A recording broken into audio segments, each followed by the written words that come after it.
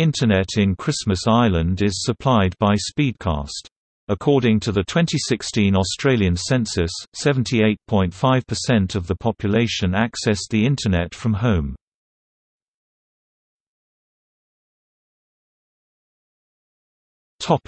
History. Christmas Island's Internet services were previously supplied by Christmas Island Internet Administration Limited (CIIA), but were cut on March 1, 2017, affecting about 1,000 customers' 4G and fixed wireless services. Landline and 2G services were not affected. The company stated it was forced to close because it could not compete with the National Broadband Network (NBN).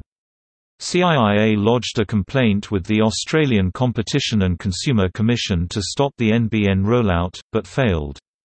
The Department of Infrastructure and Regional Development stated the company had refused financial support. On March 14, 2017, Speedcast announced it had reached an agreement with the Australian government to deliver wireless and 4G services until June 30 of the same year, to allow a transition period until more NBN services were installed. Minister for Local Government and Territories Fiona Nash thanked Speedcast for stepping in to provide an Internet service that will get Christmas Island back online.